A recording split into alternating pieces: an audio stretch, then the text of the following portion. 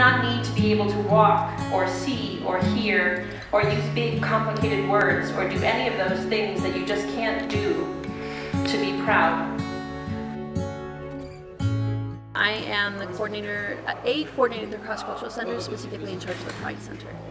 The event is the film screening and then a discussion afterwards with Invalid. It's a group of performers who are queer and people of color and disabled who do work around sexuality in all forms of bodies.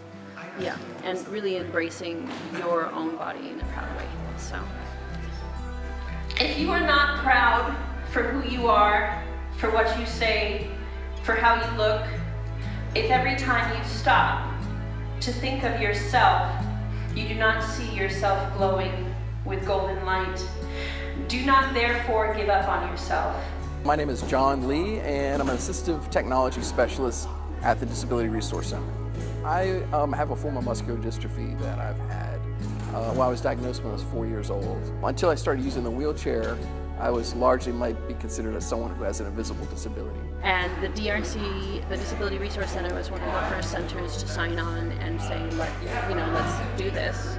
And that is when I met John Lee.